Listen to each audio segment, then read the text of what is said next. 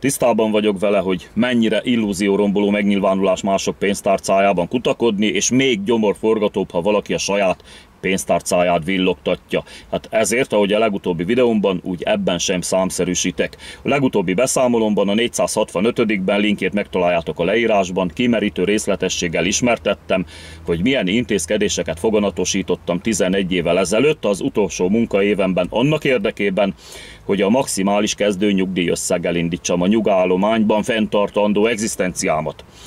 Katonaként ugyanis megvolt a financiális szempontból elérhető felső határ, aminél magasabb induló nyugdíjösszeg nem létezett. Ennél többet senki nem kaphatott, független attól, hogy tábornok-e az illető, vagy éppen rajparancsnok. Ezt követően persze ez már emelkedett a csillagos égig, de a kezdő összeg nem lehetett ennél több. Én pedig addig ügyeskedtem, hogy ezt a felső adható határt meg is haladtam, tehát még fölé is kerültem, vagyis fix volt részemre a maximum nyugdíj. Aztán azzal fejeztem be ezt a videót, hogy amikor már célegyenesben voltam, az utolsó napokban jött a fekete leves, amiről majd a következő videóban, azaz most fogok mesélni. De mindenek előtt azt kell tudni, hogy a kormány az ilyen jellegű intézkedéseit egyébként soha nem harangozta be előre, hanem az utolsó napokban küldte szét a körlevelet, majd jelentette meg a magyar közlönyben, jogtárban és egyéb területeken. Ennek a dologmenetnek azért ez a rendje, hogy még véletlenül se tudjon trükközni, aki érintett lehet az intézkedésben. Említett esetben, amiben én voltam az érintett, a következő történt. Már minden le volt zsírozva, meg volt, hogy mennyi lesz a nyugdíjam, én pedig roppant módon büszke voltam magamra, hogy tiszthelyettesi rendfokozattal, rajparancsnoki beosztással olyan nyugdíjam lesz, mint egy tábornoknak.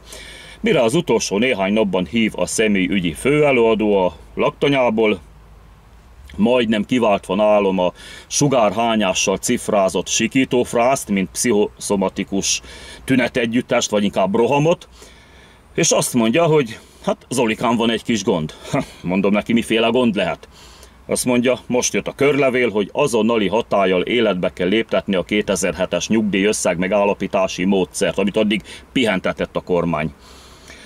Tehát gyorsan döntened kéne, hogy így is nyugdíjban mész, vagy maradsz a rendszerben mondjuk néhány hónap betegállományt követően, de döntsél mi hamarabb, mert ha átcsúszunk a jövő évre, akkor mehetsz munkanélküli segélyre. Na mondom, fasza.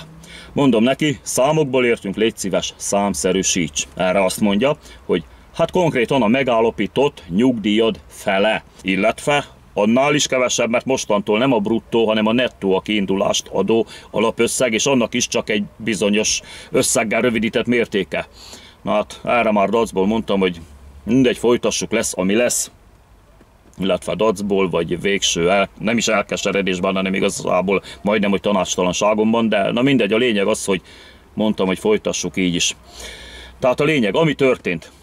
4 évvel azelőtt, 2007-ben kidolgozott a kormány valamelyik matematikusa, aki ezért talán még Nobel-díjat is kapott, hiszen tényleg egy zseniális, egy lenyűgöző, döbbenetes, magasfokú, számtalan tudásról bizonyságot adó megoldó képletet, ami tényleg egy született talentum profizmusáról árulkodik, egy olyan megoldó képletet, aminek köszönhetően az addig megállapított nyugdíjösszegnek pontosan a felével kellett számolnunk.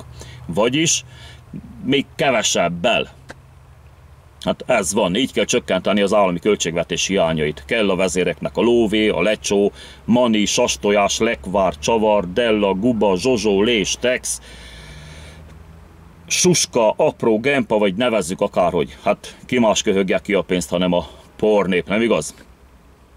Hát ezt még megfejelte a kormány azzal, hogy egészen az öregségi nyugdíjkorhatár betöltéséig ez az összeg is bruttósítva van, és személyi jövedelemadó mértékű levonással terhelik. Ennek a terhelésnek azért adómértékű terhelése neve, nem pedig egyszerűen csak adó, mert így nem lehet belenyúlni, kedvezményeket érvényesíteni belőle, vagy bármi más módon trükközni vele. Ezt mindenképpen vonják. Támadhatatlan. Ezen kívül átnevezték a járandóságot szolgálati nyugdíjról szolgálati járadékra, ami a névváltoztatást követően már nem jár, hanem csak adható. Bármikor tovább csökkenthető, felfüggeszthető, vagy akár megszüntethető. Ha pedig bármi olyan okból rendőrségi eljárás alá kerülök, ami tekintélyromboló a testületre nézve, például ittasvezetés, kocsmai verekedés vagy ilyesmi, és méltatlanná válok a szolgálati járadékra, mivel az egyenruhához nem méltó módon viselkedtem, akkor méltatlansági eljárás útján ugyanúgy kirúgnak a szolgálati járadékból, mintha aktív állományú katona lennék. Kegyelmet pedig csak akkor kapok és helyeznek vissza, amikor már adómértékű terheléstől mentes szolgálati nyugdíjba helyeznek, tehát ha elérte az életkorom az aktuális öregségi nyugdíjkorhatárt. Tehát akárhogy is számolunk, ez azért elég zsíros pénzbírság lenne, valljuk be. Egyébként az adómértékű terhelés alól így is lehetőség volt mentesülni, de csak akkor, ha valaki szolgálattal összefüggő módon szenvedett el valamilyen egészségkárosodást. Nekem ez a mentesülés nem jött össze, mert azok a tények, amelyekbe katonaként beleláttam, nem voltak elengedőek a szakértők szerint a mentális problémák adta alvászavarokhoz, így ez nem szolgálattal összefüggő. Viszont egy főtiszt, akivel együtt voltunk szakértői vizsgálaton, arra hivatkozva kérte az adómértékű terhelés alóli mentességet, hogy évek óta irodai beosztásban teljesített szolgálatot, egész nap stresszes volt, emiatt nem bírt enni, és este, amikor hazament, megnyugodott, alaposan bevacsorázott, ettől jól elhízott, egyébként tényleg nagyon kövér volt, és krónikus vérnyomás problémái adottak. Emiatt kell magas vérnyomással élnie. Hát ezt már szolgálattal összefüggőként értékelte a bizottság, és mentesítette a járadékcsökkentés alól, de ezt tényleg csak ilyen érdekességként említettem meg. A járadékcsökkentést követte még olyan intézkedés, hogy állami szférában nem dolgozhatok már a járadék mellett. El kell döntenem, hogy járadék vagy civil állami munkahely, mert a kettőt együtt nem kaphatom. Csak magánszférában dolgozhatok, de ott is csak addig kaphatok járadékot, amíg el nem érem a minimálbér, illetve nem ott, hanem akkor is csak addig kaphatom ezt a szolgálati járadékot, amíg el nem érem a minimálbér másfélszeresét, pontosabban a 18 hónapra felszorzott minimálbér összeget.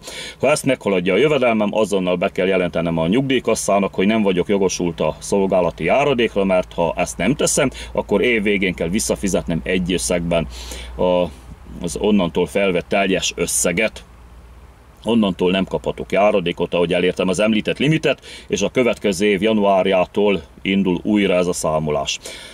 Ha már kaphatok járadékot, onnantól, illetve bocsánat, ha már nem kaphatok járadékot, tehát onnantól már teljesen mindegy, hogy mennyit keresek, csak a nyugdíjamat veszik el. Nyugdíj mellett nem kereshetek a minimálbér másfélszeresénél többet.